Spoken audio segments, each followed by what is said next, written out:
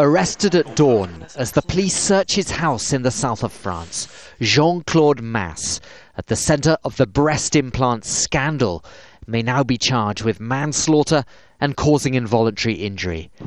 Mr. Mas admits that his company, PIP, used low-grade industrial silicone in breast implants for women.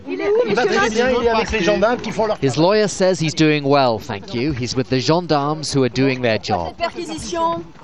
PIP closed down 2 years ago, but tens of thousands of women in Europe and South America have been advised to have implants removed because of fears they could rupture and leak.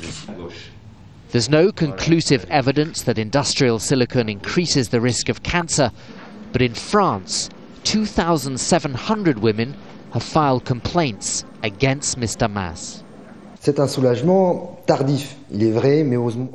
This is a relief. It's come late, but at least it's happened. He's been placed in preventative detention. Let's see what the interrogation brings.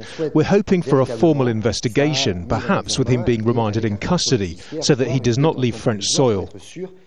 Mr. Mas says women filing complaints against his company are only interested in money, in sensitive words that may have hastened today's arrest. The French police now have 48 hours to decide whether to charge him. Barnaby Phillips, Al Jazeera.